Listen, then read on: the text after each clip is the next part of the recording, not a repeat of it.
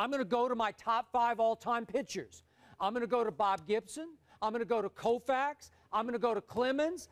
I'm going to go to Greg Maddux. I'll throw Randy Johnson in his prime in that top 5. And then I'm going to have to start thinking about position players, and I'm going to have to go Barry Bonds, who's my all-time best player, over Babe Ruth. I can flow with that. Okay, Babe Ruth, Mickey Mantle, Willie Mays, the Ted most Williams. glorified runner-up in Major League in sports annals, Babe Ruth.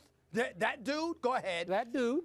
But again, I'm going to have to think about those 10 players before I even remotely think about a closer. As great as he was. Hold it. Uh-oh. Go ahead. We're debating here. There's a different argument. If you're talking about everyday dudes, I get that. If you're talking about you are devoid of starting pitchers, see, it's not that they're better or worse. It's that if I'm thinking about a guy pitching once every 5 days, and I'm thinking about a closer who shows up in the 9th, and he might pitch 5 days a week. Thank you. Then it depends on what value. So what I'm saying to you is a closer may be required to be utilized more frequently than a starting pitcher. That's all there is to me. But I'm talking about because it's a closer, because I'm assuming you're going to be in a position to close, all right? Then I'm looking at you from the standpoint, who's my most reliable weapon? There is no way on God's green earth that Mariano Rivera deserves to be in the 60s when you consider his importance to winning baseball games. Stephen A., That's I know ridiculous. who wrote that That's article. asinine. I'll tell you. It was a panel of 30-plus experts, including Buster Olney, Jason Stark, Keith Law. It was a group of people that came together. Hold on. I know all 3 of them, and I will be speaking to them shortly. Well, you got to go find another 27. Who else, Sagan? Was Tim Kurkjian on that list? Yes, he was. Yes, he was, darling. What? Yes. What? So they He's disagree with you. He's responsible for this? Yes, they disagree with you. Oh, Lord, I can't believe this. Yeah, I can't believe this. Something's got to happen. Listen, we all know that we got a bunch of Yankee haters up in here. No. Is that what that is? No. Okay. The people, it's clear jealousy. It's clear jealousy. Okay, I have some questions to finish this off.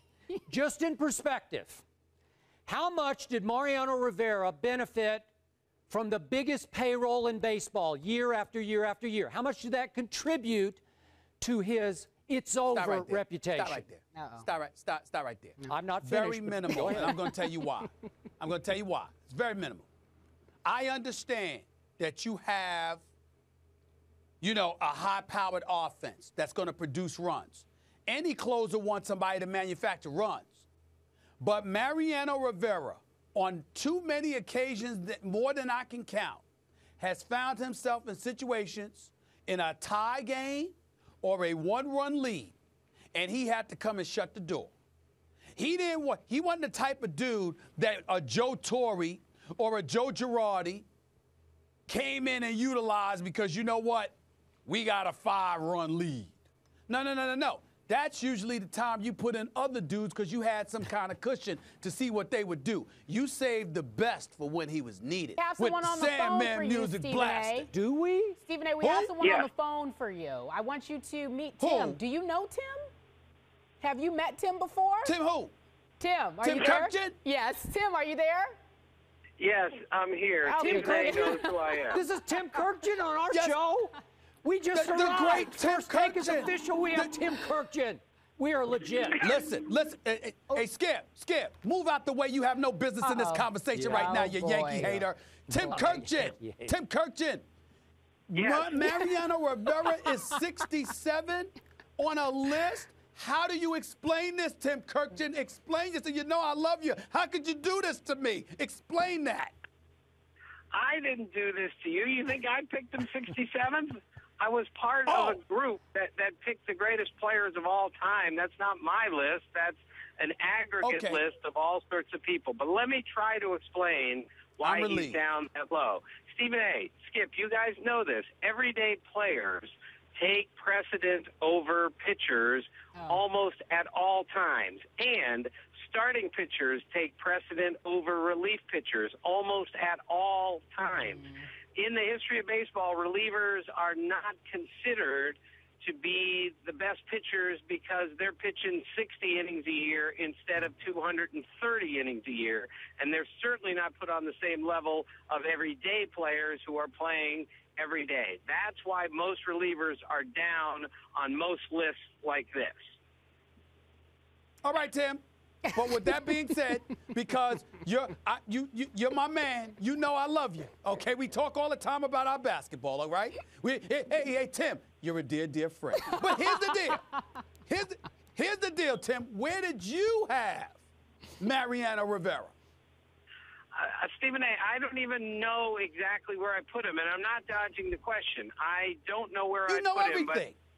I don't know everything. This is what I do know. He is obviously the greatest closer of all time, okay? But we've really only been ranking closers since the save rule became official in 1969. The rest of baseball goes back to the 1800s or the modern game back to 1900 on. So there's a lot more ground to cover with people other than closers, if you get what I'm saying. This is the point, though. Mariano Rivera is the greatest, not just the greatest closer of all time, but he's better at his position by a wider margin than probably any other position in baseball history, meaning you get to second base. There's a great debate who's the greatest second baseman of all time. There's a debate who's the greatest left fielder of all time. But there is no debate who's the best closer of all time, and that's what separates Mariano Rivera. He did his job better than any other player did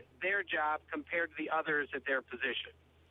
Stephen A., am I allowed to ask a question? You sure You are. are. I know I'm supposed to zip it. You are finally allowed. Really? But do so respectfully. I can ask You're allowed, my but friend do so Tim respectfully. Kurkjian, and I actually do go way back with Tim Kurkjian. Have you guys had dinner? Well, we've done a lot. We've played basketball. We've done a lot of things together.